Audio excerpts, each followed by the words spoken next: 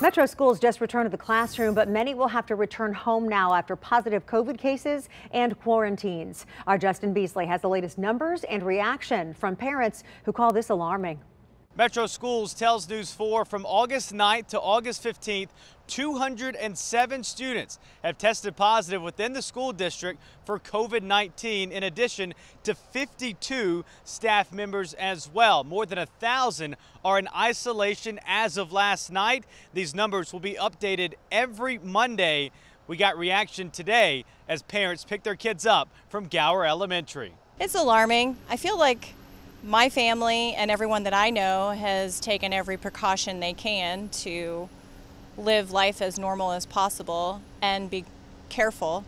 Having school is great for me. It allows me to do more work, it allows me to provide for my son and the rest of my family, but at what cost? We also asked parents what it would take to remove their kids from the classroom this year.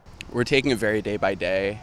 It's hard to take it any further because everything changes so quickly. I don't think I'm going to pull my kids out of school. Now, if it starts getting really scary, like the numbers really start skyrocketing, then I think that would be a conversation my husband and I would have. But for now, I think it's more important for them to get out of the house, try to have some normalcy. Staff members who are self-isolated will still have a chance to work from a remote setting. Students will have the same opportunity as well. As long as they are active and participating in remote instruction, they will be counted present.